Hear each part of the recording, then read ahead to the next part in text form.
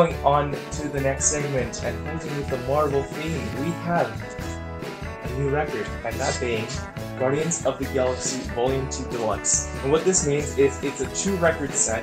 On the first record, on disc 1 here, we have the main soundtrack with Mr. Blue Sky and The Chain, Father and Son, all the ones that we know from the film.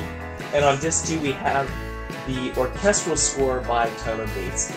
I think Tyler Bates did a really good job, probably like some of the best in MCU, considering that a lot of MCU films have weaker symphonic orchestras. I haven't individually listened to the orchestral score for Guardians 2, but I'm excited since I really like the one in Guardians. 1 got me emotional in at least a few parts, just listening to the record, which you saw in my record collection video. If you haven't seen that, I will leave a link in the description to see my full Disney record collection that includes Marvel, that includes Guardians Volume 1. I talked about it for a bit. So yeah, feel free to have a look. Let's get a knife here and open this guy up very, very carefully, not to damage anything, because I would be very sad. We have this going on right here. I really like the job that they did on the packaging. Yeah, that ring wear as if it was stacked the way you're not supposed to stack them horizontally for many years. We got the paint flaking off, and we have